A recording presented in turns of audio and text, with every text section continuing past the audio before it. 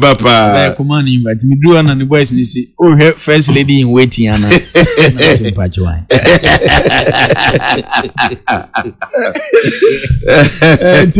obia by artist who I invite you when they share priority guru okay strong man guys living fancy gadam over gracie occasion funny face of course wow nipa amrado fancy obia by Emma events bibia ko kama na me best way I am fene regions no on be represented omo region na omo display omo culture ne sa ne mani nyina no ho na me ho na na me prefer pa na me feel say omo mba but time ne so ye no to say region bia ni crowd ba e ma be perform culture e ma bibia e kama nti at the end of the day no media bibia ye kama mame Kwagudana na so beka baby just on the bibia ye kama ema no kwa me say launch ni de me ma bona baso dada but me de no ye manifesto launch na NPP ye unso na no ye omo sports manifesto chairman committee chairman. Oh I see. Yes, and for me as a sports broadcaster omo cover every blade. Mami wa boy duma wa chese or ye legend. In fact say nye politics nanka edru search enyoma nanka expecting ye disha omonsa. Yeah. Indeed he's done justice to that. Look I mean usha me baby ameni GA cry Operation Olympic Games Glory. A share NPP on Sports Manifesto Asamoah Gyan chair no committee no. Kwa me say since 2004 Barreto dey call Athens. Qualification crown why dey am 20 solid years. Yeah, could be that. Yes, football to mean qualify. The other sports it's always been Yakoba na be ya da peka. Na yakwashi skasa. And for a footballer to think is there is the need to restore the Olympic glory no. Come a big deal. It means that the next Olympics no you be investing well, prepare well. Me team who you manage. Come the other area or mention here manage school sports. For the first time I heard something like good. I heard something like school sports secretariat in collaboration with GS. Okay. Which say to me Kwame ebe restore school sports. Because everybody has been crying for it. That's what Asamoah no a school sports exactly. Start. Yeah. Of course, they didn't leave out coast football. Oh, they just Osheda Kwetran or here in the life. Oh, not in the life yet. I think that going forward, the politicians should put politics aside. No more technocrats. When it comes to areas, yeah. Well, this is a clear manifestation. Say, eba nipani area now demand obey ye. He touched on the surfaces of our pitches, which for me is an issue. And there is the need for us to improve the surfaces of our pitches. Maybe about football do and we move better pitches. Yeah. But of course, Obafia as a patriotic Ghanaian, and Yakura Obawa more ready with him. He touched on that. And honestly, you dinner temper papa. Oh yes. You dinner temper papa. I'm still a dinner temper. Hey Ghana. The project on the NPP manifesto. The party too dinner temper. Yeah. What's wrong? NPP manifesto Kasafa sports one Asamoah Gyan chair no. Kasafa investment in the local league. It's one area as a sports presenter. Mesu on wache. League bia ejan enanso we no at the initial stages there was government involvement. Before EPL, EPL, Omore Christian no be EPL no. 1991, the English government gave the English FA 200 million pounds to invest in the EPL at the commencement. Until the desire to invest in the league no kwame another perfect model. Our share manifesto no. Then finally setting up a sports fund. And Kwame, when you can sports fund that, where would the source come from? And they stated them clearly. Say lottery, betting, and these are sources even in the Western world. And sports. Into Kwame, from infrastructure through grass surfaces to coast football, through everything related to sports, Olympic glory. Kwame, they touched on it. Me who you say yes. Asamoah has proven say he's a true sportsman. Baby jet mo. Baby jet mo. And Kwame, it should be an example to the rest of the political parties now. Ebia ubi expert ni ekofan so meya dia na the other party din atem. When they normal. Because he born din say omeye friend is manifesto chairman no. Amanfo di din atem. Me ti say politician be crazy nintina na aban we ni so akobo penalty say nam say how would you think like this? Or no player now or bobo agini glory no or dream o party hunti akobo penalty as how. Obi to me tena say manufacture as. But you see a chobe pacho. Oh, but Kwame, in the first place, why would you even think like this? Nipa na o say penalty no. Na o claim say na ban ni sunti no say penalty no. Ono na share one go ade ko duru baby a duru. Zadan na ban ni so na ahye na 1 month adwen man be. Ade bu a logical. Kwame a good example to the politicians say ye obi a media work. Na ye free say Kwame say fa kan na or ye expect. Na NDC for hia na we should be able to tap from your experience. Ye obi aye work be like this. If there's Asamoah and a expertise, you should be able to tap his expertise. Nian thinking about nation building kakra. Ye the manual seminar achiche mu anti no. Oyane dia sa na mbi hunu. Because they say Asamoah no timi kan che obi aso NPP ni. Say na sa na mbi hunu. Oh, Kwame.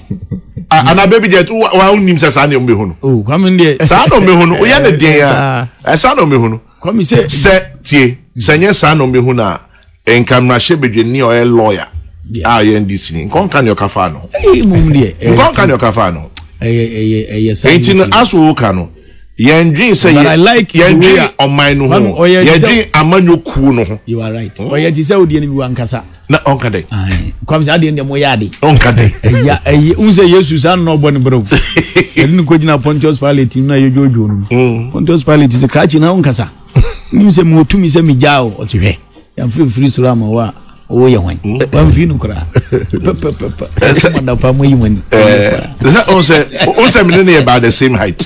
Chamanzi on say me ne about the same height pa Matias ye unse mo am wa no e free mo akoma ho koma adwenu na wa ye ndie afo ya akoma nye we are making a viajero. But honestly, I've learned a lot from you from that angle. Because now say I'm not voting me the same for me feature me show me who pass and I am here. They be a catcher. If you work in the public space and you expect 100% approval rating, then you don't understand what you're doing. Say oye juma amansa juma obedwem. Na unya ya nku bia bebo ajo so a and adwuma na wo ye no wonte ase because enyo bia na bepe wa so come ebo no so etieti ate semia enti na no ba wasi me de o kam ya chiro no come jamanye na adwuma sakra. Oh yes I wanted to meet him and say kudos for a good job done. Your bompai say nyame nanim de obeba abaye president. It could be former President Mahama, it could be president in waiting, Dr. Bawumia. But say, watch your baby original. So me see, say Tony lies there, then he becomes the president in waiting. Then, and then because it could be President Mahama, former president, it could be Dr. Bawumia. So Dr. Bawumia bar. I hope so with this policies you to me implementing here. Kwame, yes, possible. Especially because the groundwork has been done. Yeah. Say, infrastructure investment on my year. Kwame, it remains unprecedented.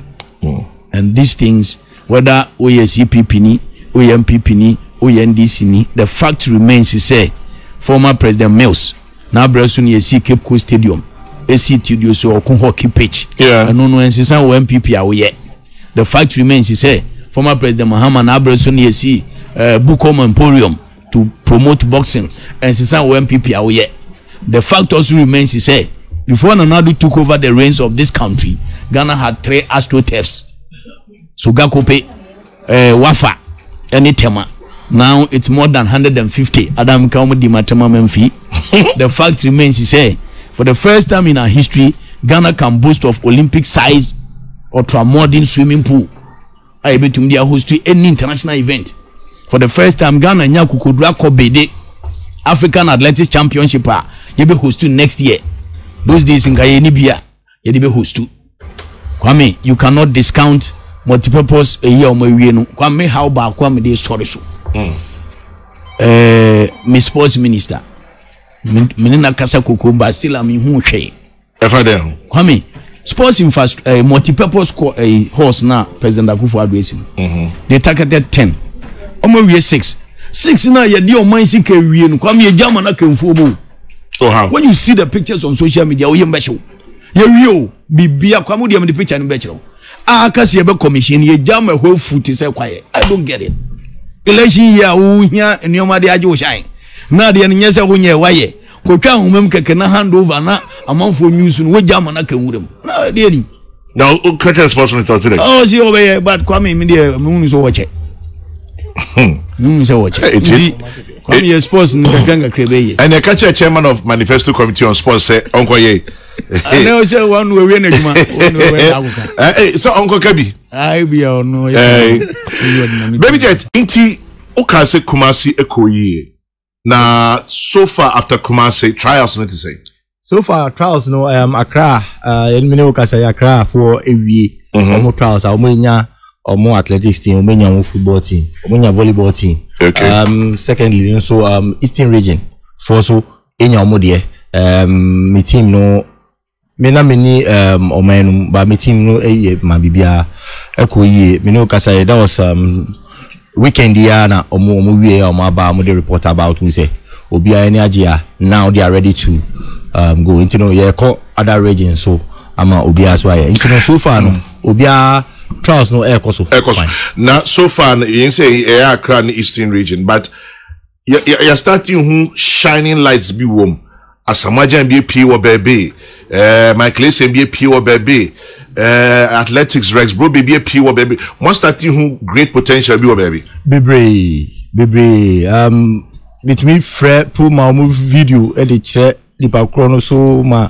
say me outside me person me monitor it dey no between Fred say oh video mo fan boy na mo can also say their talents are also and the beauty about all original games they say I call say who register organic who fie na enya fie na obi wo GF anas obi wo ministry mu anas CNC so the wo shim we dey who fie uni obi a one kasa register na time so wa call trials ya fa ya mfa wa obetwen next edition it you know adena ye no me to me you know I think say play fair game obi benya ni that so say me kwa me am talent na chere nye say me fro obi ama head me ahyem obi betumi awo efuom sebi efuom krapo no onya access po no register okwa ya fa na ne talent na be chere enu ejumadi na yedi no nti no so far no question now be a very very good question ye nya talent bi wo mu I think say ye monitor mu yi na ye hwe mu we mu they can play top level and other sports disciplines. I say International Sports Festival and no better be best started on the 4th of October. 4th of October 12th to 12th of October. And no yeah no hin. Yeah no Accra here. Inti by that time here regionals in area. Yes. Inti be no Lagos University of Ghana. Okay. Now me person me National Sports Festival then what's going into it? Yes. I know the say Accra say Accra na host. Okay. It's in all the 16 regions, you know, be assemble Accra obi ade ne best representation eba Accra be but he say if you country be host tournament be ayi na ye kono we dey say all regional games and Accra na host. Okay. Obi aba. Into no Exeter all regional games kwara ne be benefit no ebi ti say scholarships say be ma the schools scholarship from outside because definitely you know obi or athletics or volley and I say see Ghana you name say football now obi and I'm afraid other sports and lesser known sports it's you know you per se is lesser known sports ni free now obi to be benefit from obi or bet me athletics university or outside ako sua there abe doctor krapo still Ghana it's you know other disciplines ni nyina no Yenyam promoting too much if a factor say me can say at that sports no yenyam promoting too much for Ghana. It is expected say definitely no they'll get scholarship outside. Yeah. So back definitely no beboa yeah man. And a football no so no. Of course scouts ni ama bar almost ba monitor boys no. Second dimension no. A local league, Premier Leagues no be so almost be to me afa boys ni bia they can start from here. Yeah.